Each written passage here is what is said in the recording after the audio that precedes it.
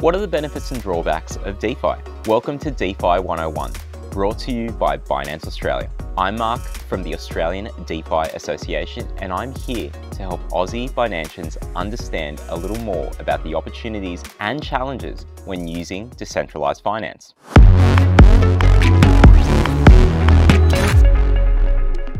DeFi, or decentralized finance, is a revolutionary concept that is changing the way we think about finance and ownership. It's not just about yield, it's about shared ownership in up-and-coming tech infrastructure.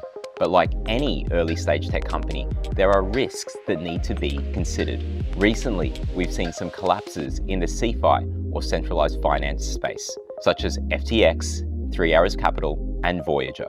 These failures were because of issues with people, processes, and procedures, issues that have similarly led to the collapse of traditional, non-crypto related institutions. To resolve this, there is a need for courts, arbitration, and manual interventions.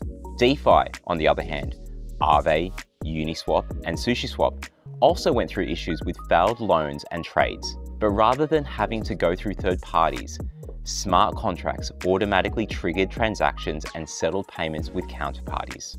Additionally, with data on-chain, forensic analysis of issues could easily be seen with DeFi in the aftermath, whereas with CeFi, data is less transparent. It's important to note that self-custody, which has already been around, saw an increase in interest after hacks and organizational collapses occurred. Self-custody is where individuals have full control over their own assets and private keys without relying on a third party to store or manage them.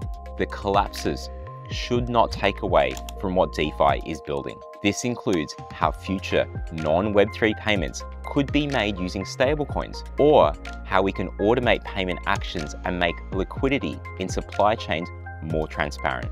As users, it's important to be mindful when it comes to crypto projects. Don't just trust what people say, but learn more about the projects by reading the white papers or details on their website, participating in the online community, digging into the code repository if possible, and even looking at other reviews or expert opinions online. There's plenty of information available on Google and in discussion groups, and it's very important to be aware of potential scams. In conclusion, DeFi is a promising concept that has the potential to change the way we think about finance and ownership.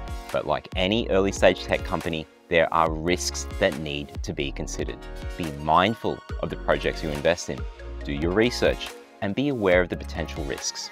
Keep watching the Binance Australia video series DeFi 101 to learn more about decentralized finance. The next video will cover DeFi in the real world today.